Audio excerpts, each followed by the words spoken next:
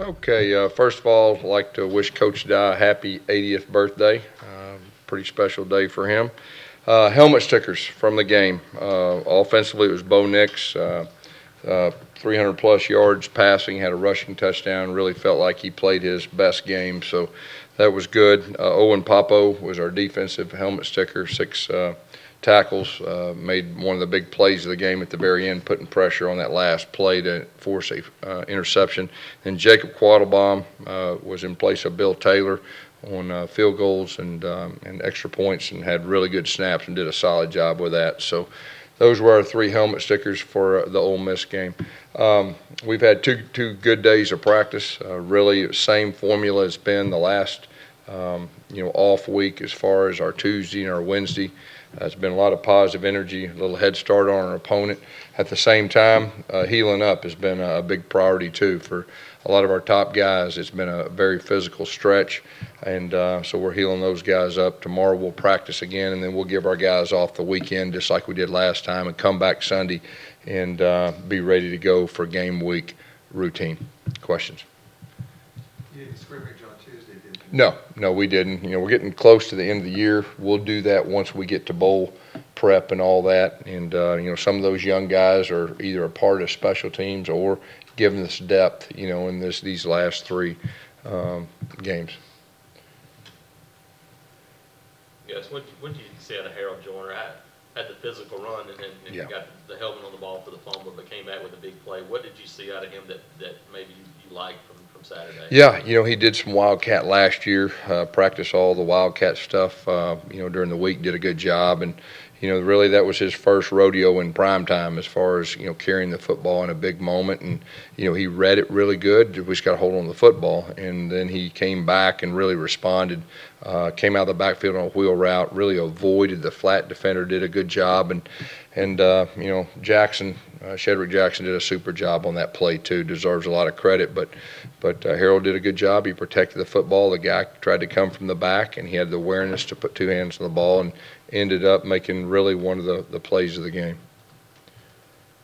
How is Marlon doing? He's doing better. He's practiced the last 2 days, as did Jeremiah Denson too. So really, hoping we'll have those guys back ready to go full throttle on Sunday.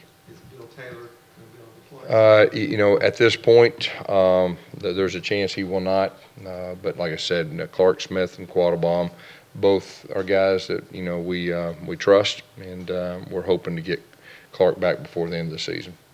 Yes, what have you seen out of Or Bill, I'm sorry. Yeah. What have you seen out of Booby?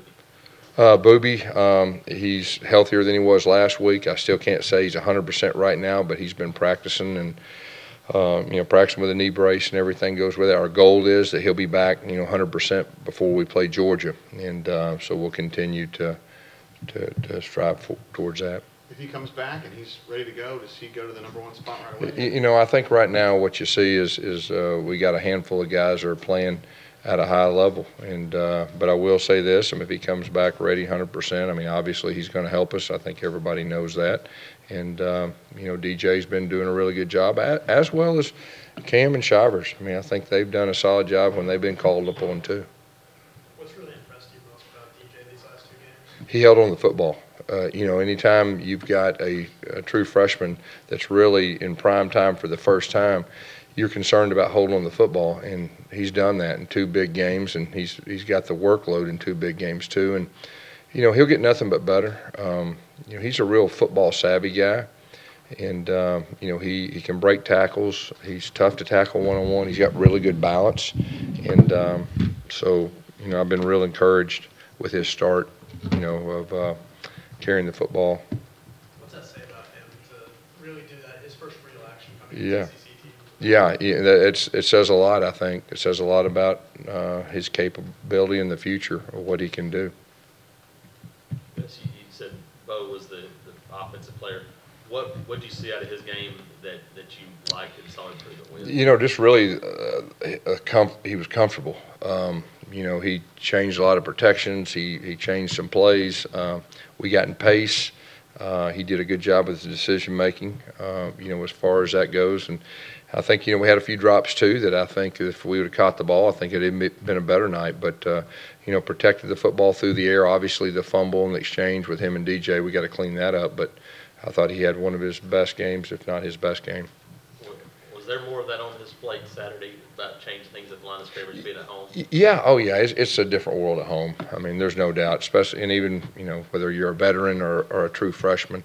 But, it's comfortable for him. And like I said, he played well, and that's very encouraging. Have you seen signs in him since then that was a big deal for him to come back and his confidence? Yeah, there's no doubt, and he really, to be honest with you, coming back off the tough outing against LSU, he really never flinched during practice. I mean, he was the same guy and probably more determined, and he was just really determined to get on the field and get back in the flow, and he did that, and so that's encouraging, and just keep pressing. He's had 2 good days of practice, and I think every practice and every game, he feels more comfortable. What did you see from Nick Bombs?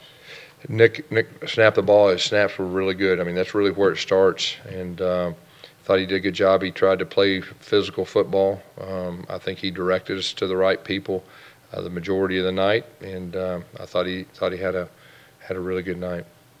Defensively, Derek Hall had to get that start for Yeah. Marlin. We've seen Jared Handy a lot more recently. Just how important it is for those 2 freshmen to get in that rotation? I think it's very important. I mean, they got a chance to play in some big moments in the game, and of course, Derek starting, and Derek, before he got hurt, was really coming on. Now he's starting to get back, and I think he's playing at a high level right now, and there's nothing better than depth this time of year.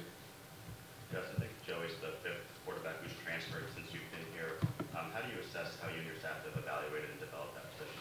Yeah, I mean, I think this day and time, usually you only play one quarterback, and this day and time, there's quarterbacks that leave and all that, and strategically, you've got to, be prepared for that. And each year is different, and I think you see that more and more each year. That you just got to be prepared.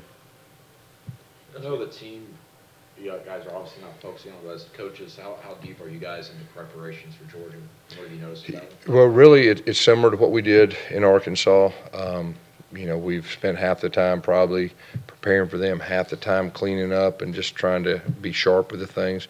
When you see them, I mean, you see a very talented team. One of the more talented teams in our league. That's what jumps out to you, when you watch film. Their defense comparable to anybody, or is this the best defense you may have faced so far? I'd say they're very talented. That's probably the best way to say right now is they're a very talented defense.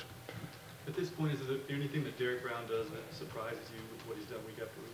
Well, when he made that play in open space, I had my head turned around, and I thought he dropped out of and made a play, but he came off the sideline, and that was a pretty good play. So, no, not much anymore surprised me. It surprised that running back, I think. I wouldn't want. I mean, that poor running back. What happened? Rich Rodriguez was surprised too. I bet he was. I was surprised too. I think everybody was. I think you were surprised. What are your plans for the bye weekend? I'm going to do the same thing, recruit, get a little extra time, to look at things and be a little more specific. So it's always good to kind of catch your breath. And, we have our routine, as far as our Tuesday, Wednesday, Thursday routine. Then you get to Friday and you recruit. And Saturday you can kind of finalize things. And the goal is that we get back Sunday and we have our game plan complete.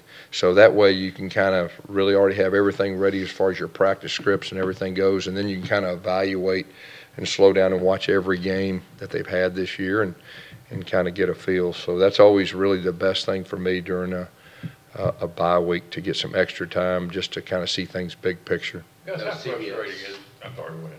No CBS New York trip this go around? No, not this time.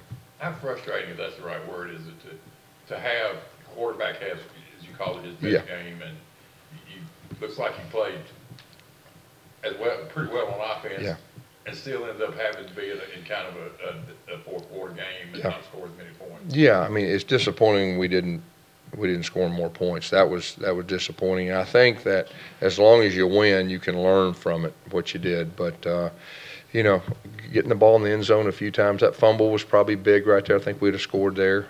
Made a field goal or two would have helped. But when you take away that and you look at the big picture, I see us improving. And we actually got in some rhythm. We had some short throws that kind of got us in pace.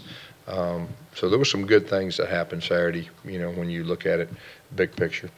How did Nick Brahms kind of grade out? What do you think about that? Yeah, he graded out really good, and I was real pleased. And, you know, you can tell that he's farther ahead than he was last year when he played, which has to be expected. But, you know, the big thing for me was just really the operation, you know, snapping the football and having a clean operation so the quarterback can comfortably run the offense and not have to worry about that. And really that was accomplished. Yeah, he was solid in that facet. Yeah, sure. Very, very.